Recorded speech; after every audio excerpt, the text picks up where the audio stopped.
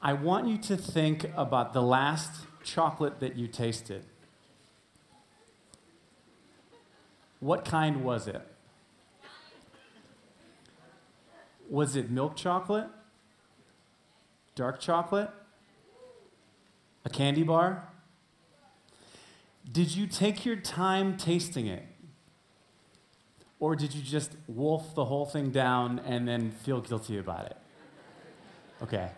If you're like most people, it is likely that your relationship to chocolate is similar to the one that I had growing up as a kid in the San Francisco Bay Area. For me, chocolate was candy bars, Snickers and Hershey's and Nestle's Crunch. It was delicious, but it was never health food.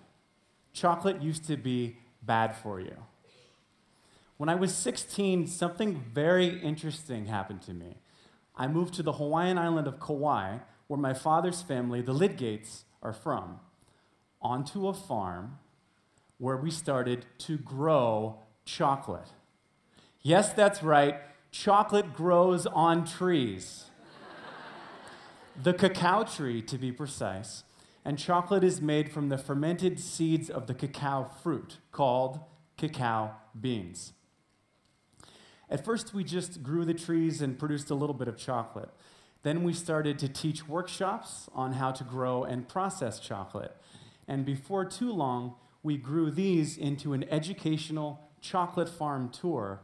And when I was just out of college, my full-time job was teaching visitors the history, botany, and horticulture of Theobroma cacao, the chocolate tree.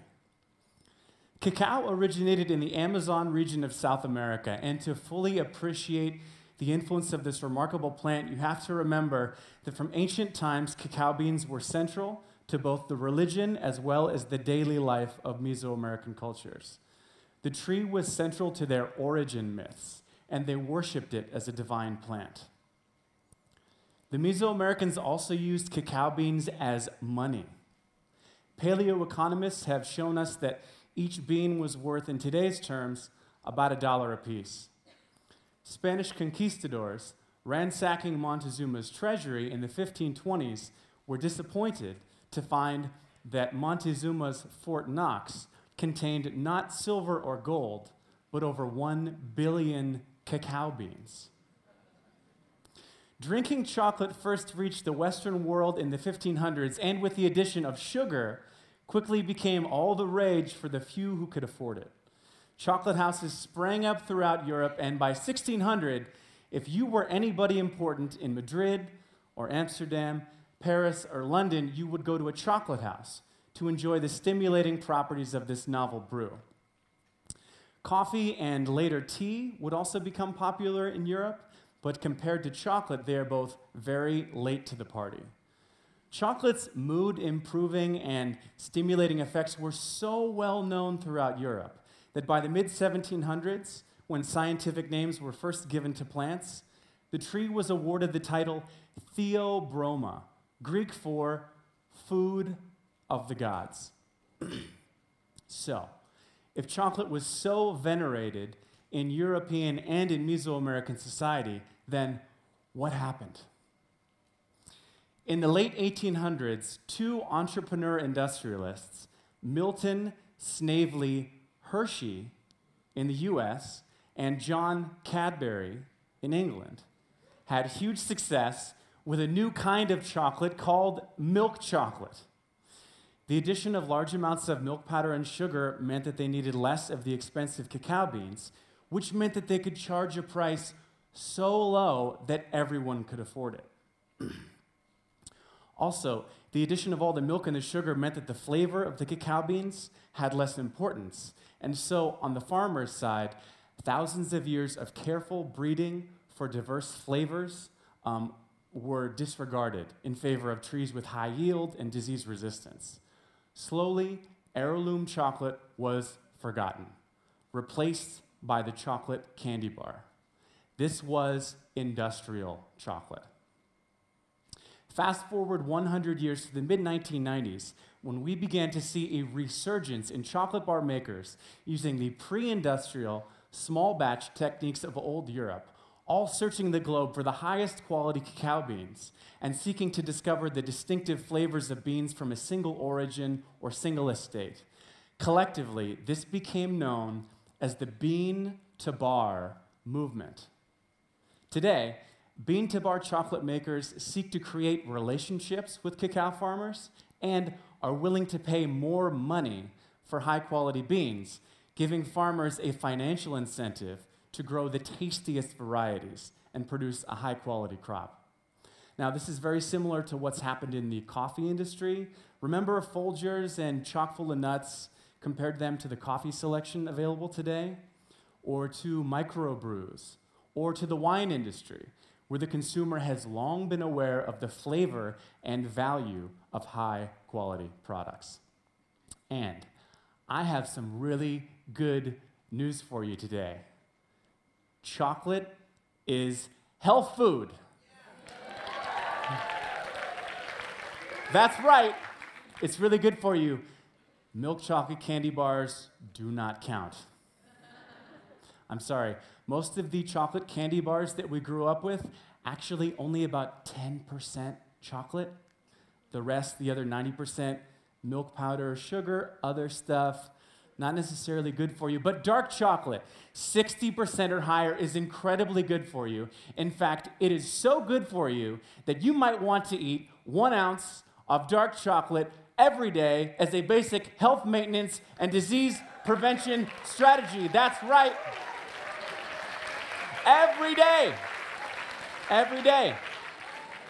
Research has shown that regular dark chocolate consumption can improve cognitive function, can prevent cardiovascular disease, increases good cholesterol, lowers bad cholesterol, is filled with important micronutrients, things we need, things like iron, magnesium, selenium, and it has some of the highest concentrations of antioxidants of any food that we know of.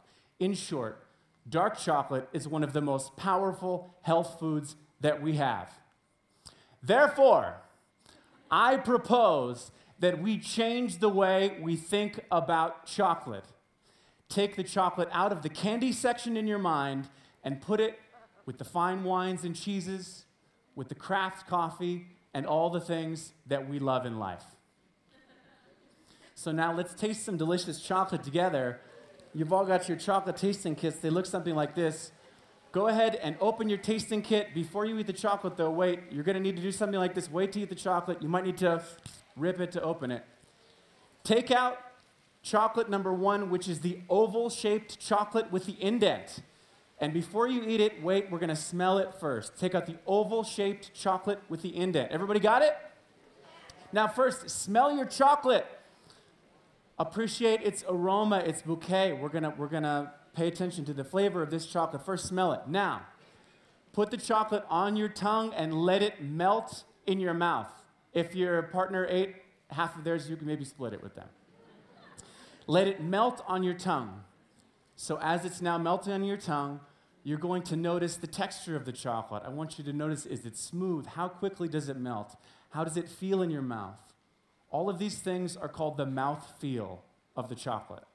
If you like, you can take very small sips of air to circulate the aroma and the flavor of the chocolate through your nose and tasting apparatus. And you may begin to notice a delightful flavor of a citrus. There's a bright, citrusy, fruity note in this chocolate. This chocolate was grown on the island of Madagascar, an origin famous for its fruity flavors. So as you enjoy that chocolate, let's talk about how to find really good chocolate. First, ask, where does this chocolate come from? If it doesn't say on the bar, they might not want you to know, and you probably don't want to know. This is true. Buy chocolate with fewer ingredients. Pure dark chocolate has only 2 ingredients, cacao beans and sugar. Some makers add a small amount of an emulsifier, soy lecithin. This is fine. Just watch out for things like vegetable oil and paraffin and anything that you can't pronounce. Buy chocolate with a percentage marked on the bar. 60% means 60% cacao, 40% everything else. So the higher the number, the darker the chocolate. Many connoisseurs enjoy chocolate in the range of 65 to 75%. You want to pay more money for high-quality chocolate and appreciate that you can get the very best chocolate in the world for $10 to $20 per bar. Now, compare that to the price you'd pay for the very best wine in the world or the very best cheese. Most of us enjoy buying a nice bottle of wine on a Friday night to bring home and share with friends. Now we have chocolate equal to that same quality that is worth sharing. And then where do I buy really good chocolate, Will? Tell me. Well, if you can't make it out to my farm in Hawaii, or you don't live in a city where there are chocolate specialty shops, the best place to buy bean-to-bar chocolate is online.